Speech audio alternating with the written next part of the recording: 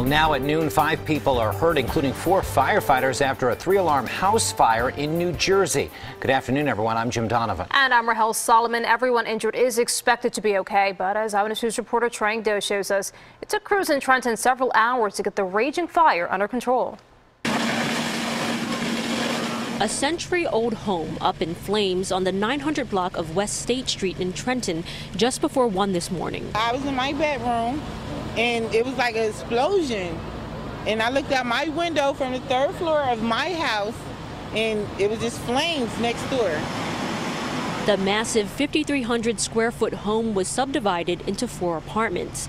8 people are now displaced, including property owner Bruce Keys. It started in that bedroom on the 2nd floor, inside the wall. The fire came up through the wall, and then it went right to the ceiling, and the whole ceiling caught on fire. Everyone got out of the building, but one tenant had to be rescued from the 2nd-story roof. Paramedics transported him to the hospital with smoke inhalation. Barry was trapped on the roof right there. I ran back and got the ladder and got him down.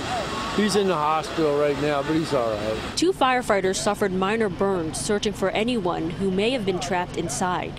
2 other firefighters were also hurt responding to what was a very challenging fire. These houses are extremely old. The wood in there is extremely dry, and some of these houses get chopped up into smaller units to allow for other residents to live in. And it makes it extremely hard to get in there and to get to the seat of the fire. Tenants and neighbors comforted one another as they watched flames and smoke consume the once stately home. Investigators are looking into a cause. From Trenton, New Jersey, I'm Trang Do, CBS 3 Eyewitness News.